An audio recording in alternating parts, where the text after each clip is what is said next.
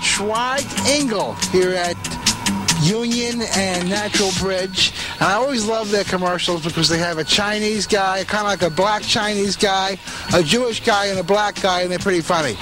But anyway, we're here. They're protesting in front of Schweig Engel, and we're going to send our crack reporter, or should we say a reporter on crack, to find out what's happening. Yes. Here we stand in front of Schweig Engels, one of the biggest supporters of KTC and WGNU in town. And they support Mr. Richard Onion Horton. And he is a criminal from Jump Street in our community. He's a turncoat and everything else. Now, I would like to turn this microphone over to Jamala Rogers, who's a spokesperson for the black people. I'm just spoken for myself. One of the reasons that we're here today, we represent the ad hoc committee to support Bernie Hayes, and we're here to let people know that this is one of the advertisers for Magic 108 and KTZ that supports the injustice on the airwave. So we want to let them know that we're going to keep their business at bay and support Bernie Hayes. So that's why we're here. Bernie Hayes was more than just an individual or person. He was simply one of the major voices in the black community. He was one of the persons that made many things happen for black people in this city, working people and poor people. And I think that it's important that we send a message to KTZ and this management that hell no, we're not going for that trash that they putting out by doing our brother in, and that we think that Bernie's contract should be enforced, and that yes, Bernie's program in this format and justice for Bernie should be implemented at once right now. And we have our brother Bernie Hayes being denied his living.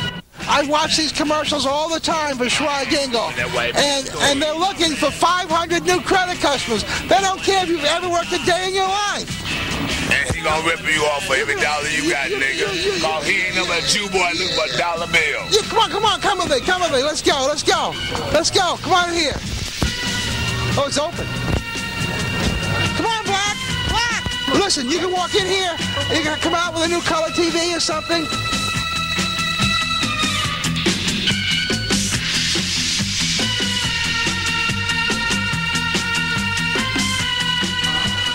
How you doing? How you doing?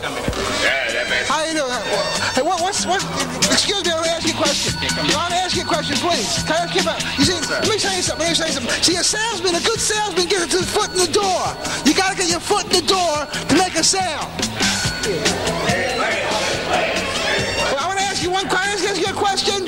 Can I talk to Mr. Schweig or Mr. Engel? I bet Mr. Schweig and Engel, they're probably dead.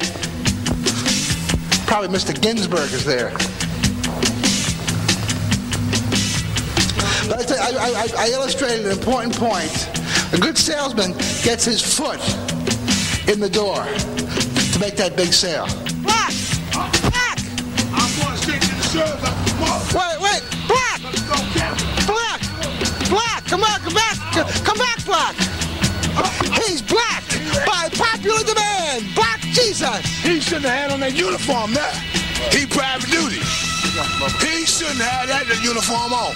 That gentleman should not have had that uniform on. He's a deputy sheriff for the city of St. Louis. And I'll be damned if he ain't got to stand at Schweig Engel's door. There are times in life when you have to take a stand for a principle that involves no money.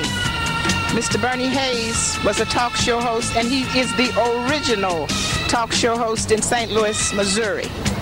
His friend, Mr. Onion Horton, sold him out. Not only did Mr. Onion Horton sell him out, they helped to bring in a white boy, Mark Cason, who is now the voice of the black community.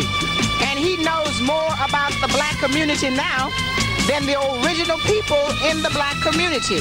But when you sell out, it is time to move over, as Minister Farrakhan says, and let a real man take the place. Mr. Bernie Hayes has proven to be the real black man in St. Louis. And my name Louis, dude. What's your name, dude? My name is Tyrone Johnson. Hey, we live on the earth? No, we're not live. We ain't live. When would this be broadcast? Oh, in a few weeks. In a few. Oh man, well I'm gonna give shouts out to my homeboy. You know how it's done, right? We gonna give some shouts out to our homeboy downtown, my nigga Ron getting on the buses. Here's a beautiful bedroom suite. I wonder if that's a Bra Hill. Bra Hill.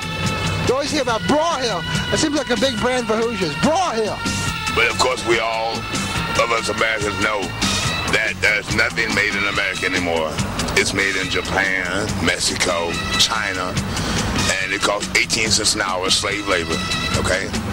And Americans don't have jobs to purchase this stuff.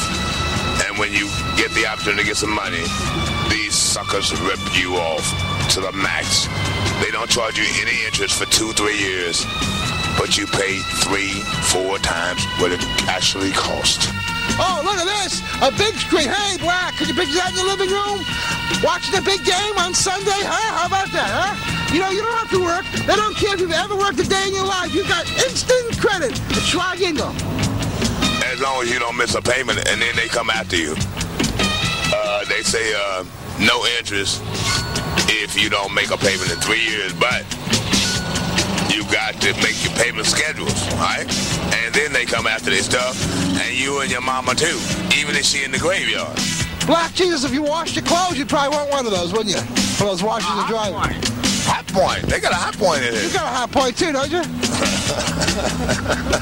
I sure do have a hot point, Peter. Come here, baby. Guess what? Tell them about your hot point. I got a real hot point right here. He wants to tell us all about his hot point. Guess what? Ooh. I just make them as I see them. Guess what? That means I got 12 of them. I'm going to increase the number, obviously. Yeah, honey. How many we want? And as many as you want, baby. Well, guess what? They're on the way. Well, what's going to happen if you make love to a white woman and you die right after it? We'll have a baby. No, what?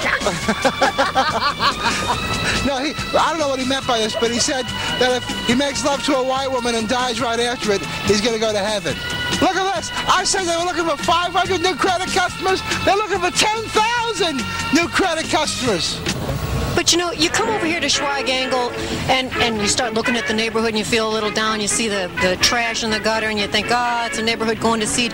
Then you get into the Schweig Engel way of thinking. You look in the windows and you see all of this gorgeous furniture. I mean, look at this. Nice Asian style, faux ivory print. This bedroom suite that makes you feel like you just went back to Saigon. And you can't accomplish anything in this nation. There's something wrong.